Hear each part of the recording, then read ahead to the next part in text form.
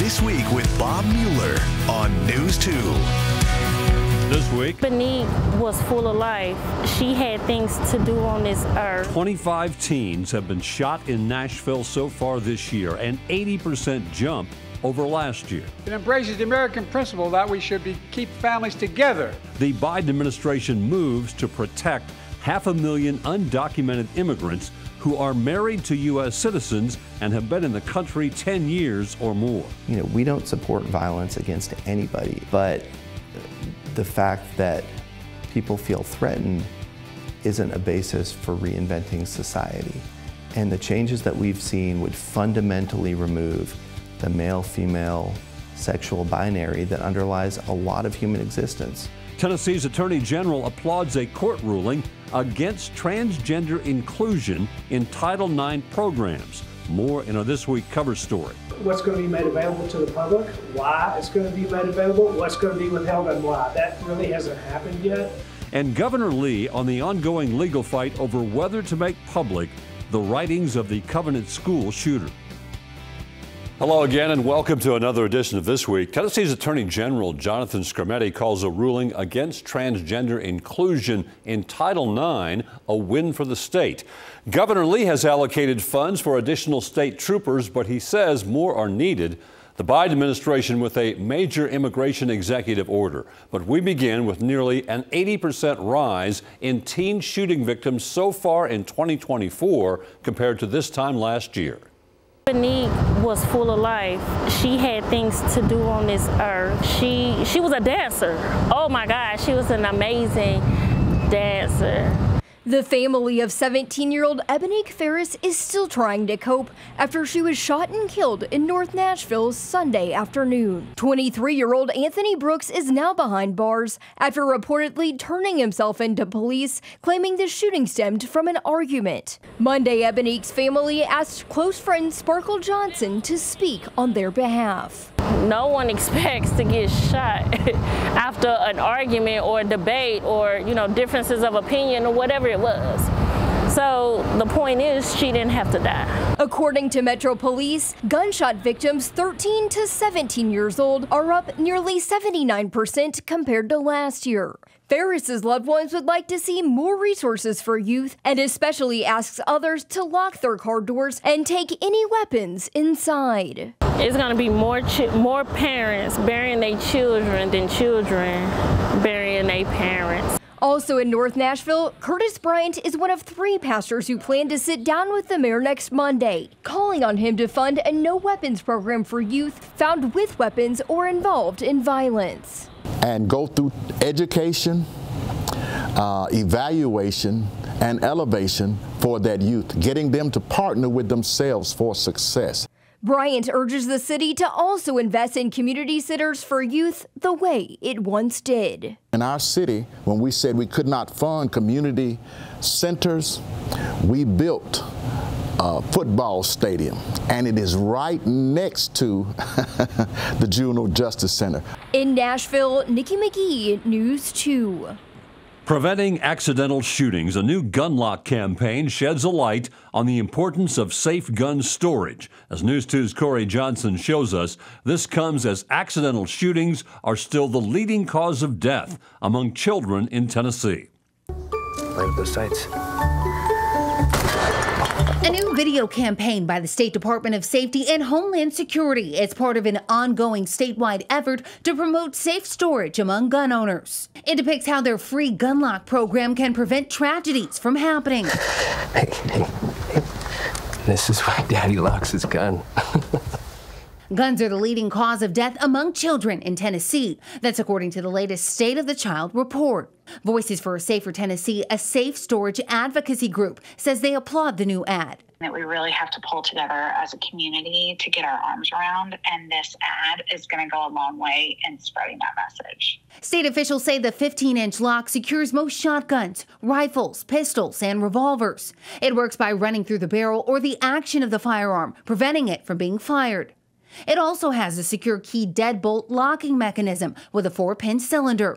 So far this year, staff with Monroe Carroll Jr. Children's Hospital at Vanderbilt say they've already treated 18 children for gunshot-related injuries. When we look at the data of adults versus children, what we see is that the children's vital organs are really concentrated in a much smaller space.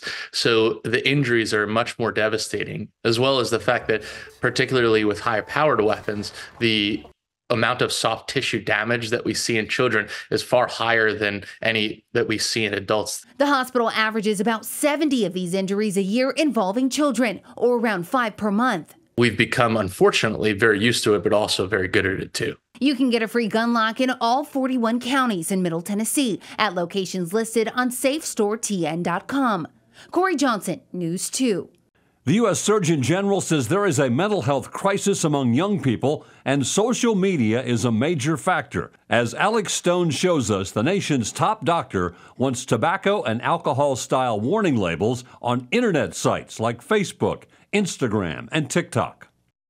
Surgeon General Vivek Murthy is calling for warning-style labels on social media platforms similar to those for cigarettes and alcohol. In an op-ed in the New York Times, Dr. Murthy writes, quote, "A Surgeon General's warning label, which requires congressional action, would regularly remind parents and adolescents that social media has not been proved safe." He says cigarette box warning labels helped dramatically reduce tobacco usage. Murthy points to data showing teens who spend 3 or more hours a day on social media face double the risk of anxiety or depression. The average user that age was on social media for almost 5 hours every day. The big question we have is, what exactly is the warning label going to say? Because if I will tell you anything about teens, if you give them pointed directions and information, they're more likely to act on it. So maybe it could include things like, hey, watch out for your privacy, be aware of cyberbullying, be a good digital citizen, and take breaks.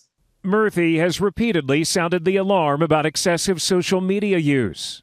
Social media has not been a positive experience for many young people.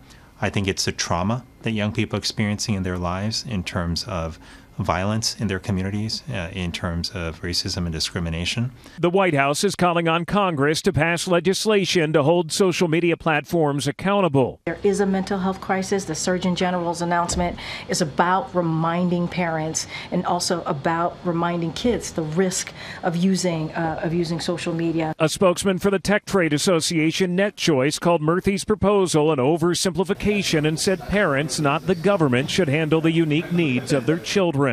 Alex Stone, ABC News, Los Angeles. The worker shortage that's impacted everything from restaurant service to police response times could mean a tax increase, tripling the wheel tax in Wilson County. News 2's Caitlin Quisenberry asked where the money would go. If you're going to continue to retain and attract quality employees, you're going to have to pay for them. In a Wilson County Commission's Budget Committee, Finance Director Aaron Maynard explained that at this point, county services like the Sheriff's Department cannot afford to lose another person. In a one-on-one interview, Maynard tells me 2 years ago, Wilson County was closing ambulance stations due to a lack of people and pay. So it's extremely important to stay on top of employee compensation if you're going to be able to provide the services to the citizens of the county. Maynard says the public often asks for alternatives to increasing property taxes.